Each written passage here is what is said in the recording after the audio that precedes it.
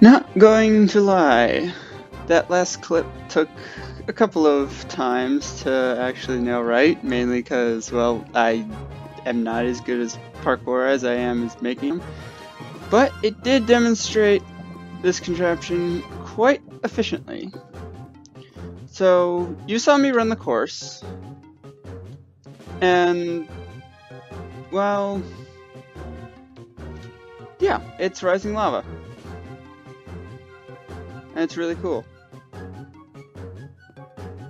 But if you remember from my last video where I talked about high tide, there's one thing about this build that should stand out. This isn't a square. And I said that you needed a square in order for this contraption to work. So what gives with that?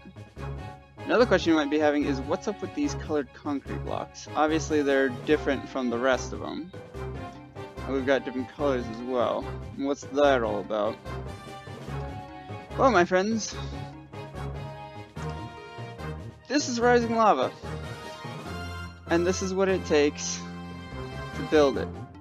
So in today's video, I'm going to be demonstrating this contraption. Well, actually, this is part 2 of today's video. Now that I think about it. Anyway, this contraption, although it is a little bit laggy, and the reason of that is because I have a bit of a junky computer. If you were to build this in your own world on your own computer, that's just like anything better than what I have, then you shouldn't have any issues when it comes to lag. But that's not the point. This is rising lava. It functions. And no, I didn't use like video editing magic or anything to make this actually work. So how did I set this up? Well, I strongly recommend you check out the high tide video, part 1, or maybe you're just coming from here from there. That sounded weird. I'm sorry. Anyway, this thing is massive, and in case you can't tell, it is a giant cube.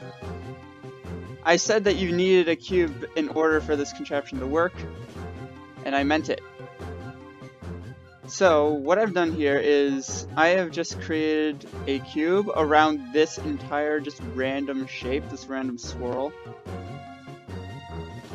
And when I activate this thing, the lava fills in these areas here that aren't a part of the course as well as within the course.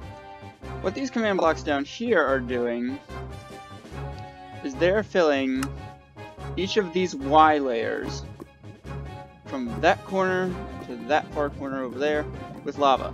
They are replacing only the air, which is very important, otherwise we're going to end up deleting our course. And of course we have repeaters in between each of them to signify the delay. Now, there's a few things I want to note. This line of command blocks here, this one here, and then these chain blocks here. So, when running the course, this block here, nothing happens until you step on it. This little piece of black terracotta is connected to this command block. This is the execute command. And it is said to activate when the player steps on the black terracotta, as you can see with these coordinates. And it is told to run the command, so it places a block right here. It's hard to get rid of this. Now this command block clears that block space. This is what I like to call a button emulator. I showed this in the last video. This is also a button emulator here, this command block. So that starts our line of repeaters, and that sets all our command blocks in motion. Oops, that was weird. Now you notice there are gaps in the redstone. Quite a few of them. There's one there, there's there, there's another one over there. There's a few. What are those for? Well, that's where all the colored concrete comes in. Each of these colored concrete are linked to one of these repeating command blocks. Repeating command blocks. All loaded with the execute command. And these, upon activating, place redstone dust here. Theoretically, the player would get to those positions before the lava engulfed that block space. So that would place it before the lava actually caught up to it. So the signal would be over here. The player would have already placed this down and would be continuing on. This is what I like to call a progress detector. And if you saw my snake block video, you recognize this concept. Again, I'm not in 1.17 right now, so there are a few designs, and the reason I say 1.17 is because of sculk sensors. These can be easily replaced with sculk sensors. Or I am actually prototyping a new design for the player detector, so that way you don't have to use like a different colored block. Again, that may be coming out in a future video. I still have to do some testing.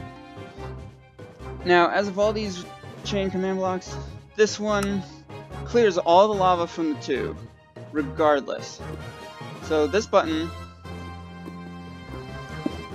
has a command block here.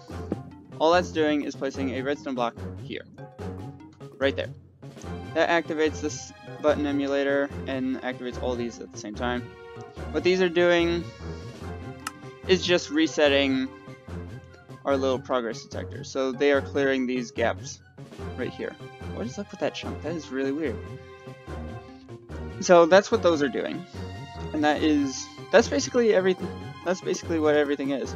If I stand on this block, we get some lag spikes. You'll see if I don't stand on that block before the lava catches it, the lava just stops. And the way I did that, well, and that's our progress detector. The reason of that is because the pulse ran out. The pulse stopped here. We didn't hit that block, so the redstone dust didn't get placed there.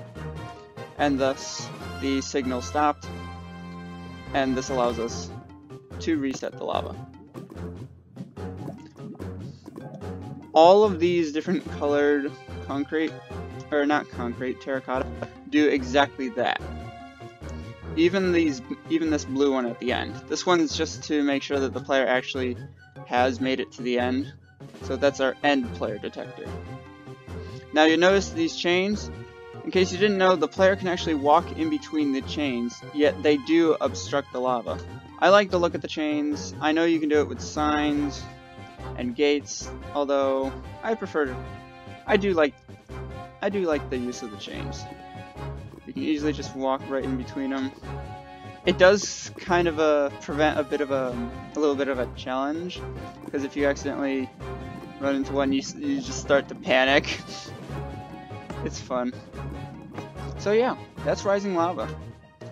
Now, you can do this anywhere with any block space, although I don't know why, but apparently there is a limit to how many blocks lava or a command block can fill in.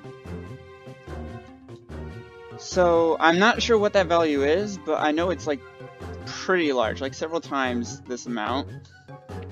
So there is a limit to how big you can make a square. But as long as it's a square and you have it from one corner to the other, layer by layer, you should be good.